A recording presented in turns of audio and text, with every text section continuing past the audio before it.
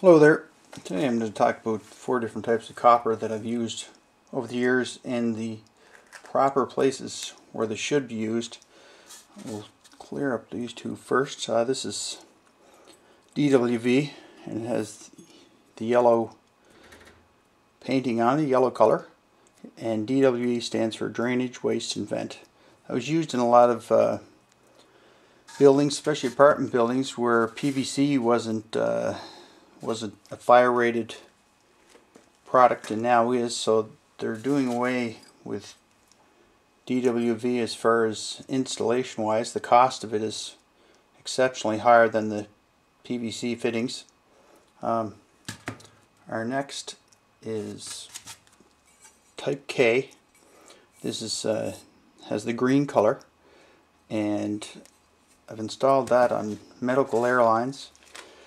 Since the cost of it is quite high, what a lot of people will do is put in Type L, but there's certain applications where Type K should be installed, in my opinion, as far as industrial buildings where water is used in large amounts and there's a steady flow, which will deteriorate the copper pipe.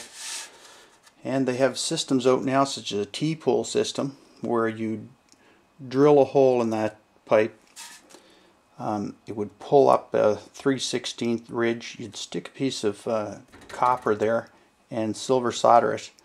There's 2 dimples which prevents it from going into the pipe itself, but it removes the I guess you would say the integrity. It ruins the integrity of the pipe, and therefore it will break down a whole lot faster than it would under normal circumstances where there was a regular T installed in that system.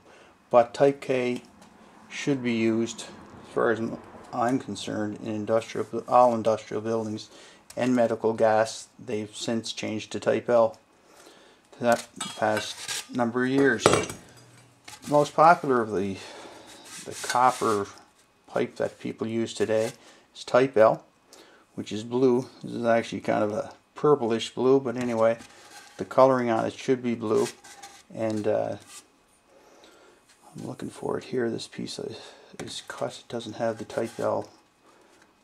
All of it, if you followed the copper along, would have Type L on the pipe itself, but look for the blue coloring.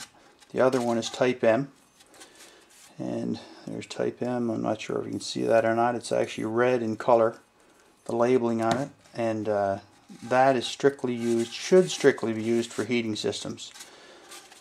It kind of bothers me considerably when I walk into a home that's worth $200,000, $300,000, $400,000, and this pipe is ran throughout the house for the water lines.